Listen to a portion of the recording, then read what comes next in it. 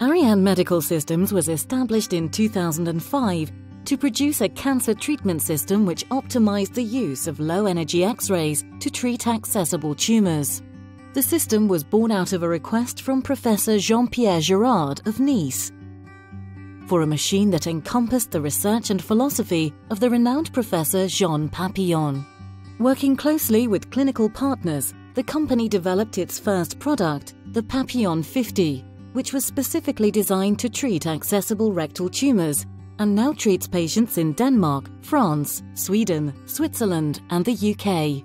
In 2015, Ariane began developing a more versatile application-based replacement for the Papillon 50, known as the Papillon Plus, enabling Ariane to offer treatments for a much wider range of tumours, including rectal, skin and breast.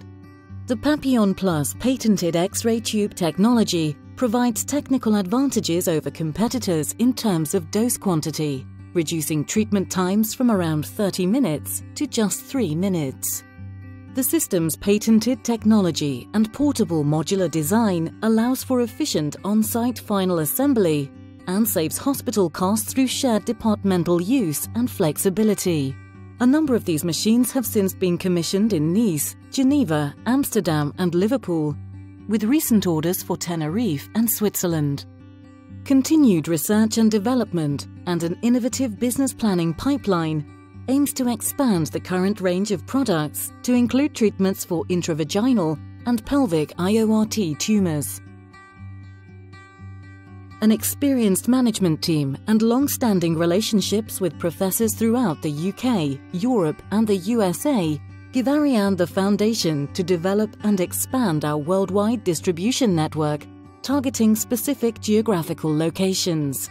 Ariane's established award-winning brand recently won the Medilink Innovation Award 2018 and the Global Health and Pharma Technology Award for the Best Radiotherapy Provider UK 2018, reinforcing our vision for improved patient outcomes for cancer treatments globally.